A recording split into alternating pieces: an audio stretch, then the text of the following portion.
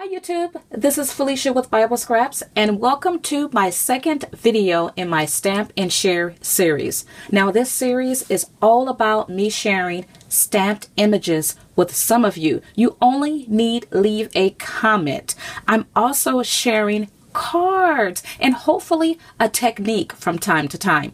Now in my first video, which I will have linked in my description box, I shared this cute card for Easter, or for spring rather, and I also shared a technique on how to make do-it-yourself masking paper. Now in this video I have an even better do-it-yourself method for stamping paper. And I also have the cutest cards. Check this out. Now I wanted to create different from what I'm used to seeing and making. So I came up with the idea of mask card toppers. Ever since I taught myself how to mask, I have been masking away. Now what makes this type of card different? Well, your mask topper becomes your focal point of your card or project. And this card really isn't the best example to share because I added dimensional elements, the balloons and the birthday wishes. Actual card topper is this cabinet here. I have masked off certain areas to add the presents and add a border of desserts. Now some of you may recognize that image. That comes from one of the UK magazines. I'm going to share everything I used later in the video. But I love how this card turned out. You can do so much with a mask topper. Now this second card isn't finished yet, but this one gives you a better idea. This whole element is one. I've added my balloons. The blender, so super duper cute, right? The ice cube tray. I've added all that, including all the items needed to make a smoothie. I added all that via masking. Love how it turned out. Check out the present in the oven. And let me go back to my smoothie. I gave you a sneak peek on what's in the inside. I have strawberries, bananas, and oranges in my blender. But I am loving the whole concept of this type of card. I have some mask toppers to share just to give you an idea of how it looks before you add it to your card base. Here's one using that cabinet. Now if you have the right image, like I love this stove, I love this cabinet, you can turn those into many different occasions and themes. For this one, I've added more presents via masking, but I added a present on top. You know, and I could have kept going higher and higher. I could have added balloons to this one, but I didn't. So you can make it as simple or as elaborate as you like. This next one, I don't care for the colors. I didn't do a lot of masking. Oh, by the way, in this video, I have a simple technique to share with you guys. I'm so happy about it because it solved my problem. And I'll talk about that during the tutorial. Now, this card topper is my favorite. Check it out. I love the colors. I use the Holtz Oxide ink. But you see how I've added my balloons. Look at the orientation of that one. And I added another present design. And you know, I still have more room to keep on adding different elements to this stove. Alrighty, I used one of my favorite stamps of all time. Check out this beautiful vintage stove. Now I picked this up on eBay a couple of years ago. It is rare and hard to find. I have not seen this stamp since. It was made in 2000 by Stamp Puri. You know, it's hard to see the word, but I absolutely love it. And you can imagine how I felt when I walked in my craft room and saw this beautiful stamp in the mouth of my dog. Thank the Lord that I got to her in time because she would have massacred this beautiful stamp. The next one I used is this one. And you know, I'm not sure if I shared this in my vintage craft lot, I shared in February, but this one was made in 1997, and you can find this one on eBay, though it's not always on the wood block. And then I used the So Smooth set by Fawn. And then I used designs from my favorite UK magazine to date. I shared a video of all of these images stamped out. I'll have the link in my description box. I used these images here. What I love about these border images, they sit nicely on whatever type of image that you have that's flat. Here you see the flowers, and this one isn't finished, but I have the candy jars.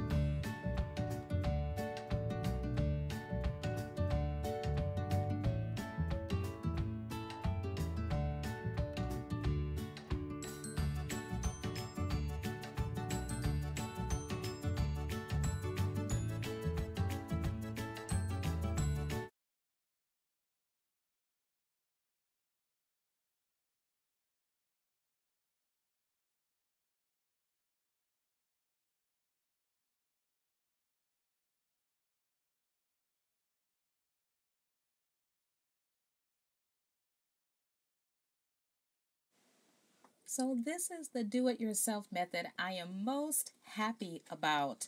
I'm using very thin paper. I picked up this paper from Daiso.